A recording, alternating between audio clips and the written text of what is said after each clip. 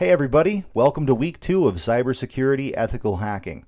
In this week, you are going to learn about careers in computer security. There are a ton of careers out there, very lucrative careers in the realm of cybersecurity, and you're going to research one of those careers today. Now, why are you doing this? Well, you're doing this because you want to be a security administrator someday. And learning about this career now is going to help you to set goals for your future. Which classes should you take in high school? Which classes should you take in college? Which certifications should you get? Things like that. And so this is going to help you to kind of set your goals for the future. Now, how are you going to prove that you've learned this? Well, you are going to research a cybersecurity related career. You're going to write a little bit of information about it. Just give me a rundown of the job. You're going to send me a link to that career wherever it's posted on the internet. And that's going to help you to kind of like think about, okay, in the future, I want to do this job. What do I need to get there, right?